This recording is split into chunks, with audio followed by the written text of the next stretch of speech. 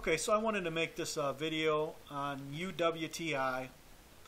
It's the crude, 3 times long crude ETN, and basically I just wanted to go over everybody with this chart is because I actually purchased it today, and I'd been looking at, I've done some shorting and buying some things over the years as oil's been turbulent, in the markets, and I really haven't done a lot, to be honest with you, because I really don't want to trade that kind of volatility just on news. The thing can just go crazy.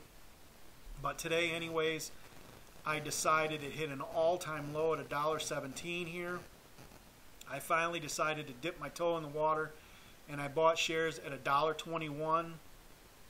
And basically what this is for me, and just to share this with you, is this this really doesn't have a lot to do on anything fundamental, because we don't know if oil is at a bottom yet.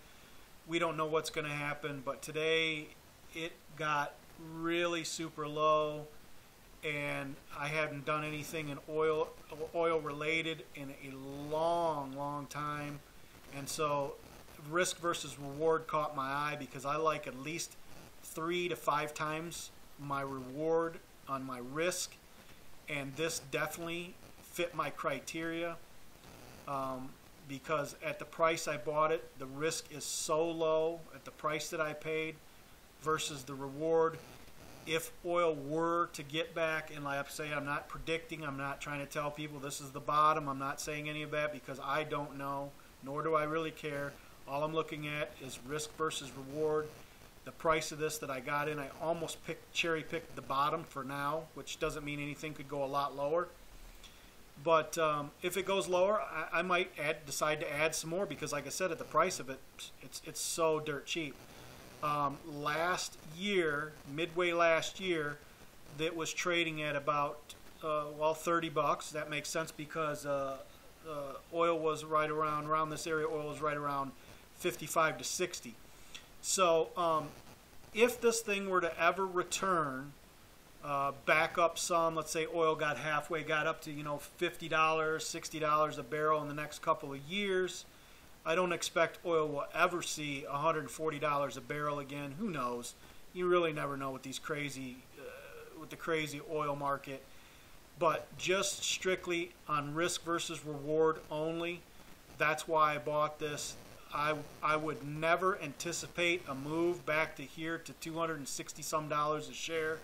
I'm not even thinking of that in my wildest dreams. I don't think that this, as being an ETN, this will never see those prices ever again.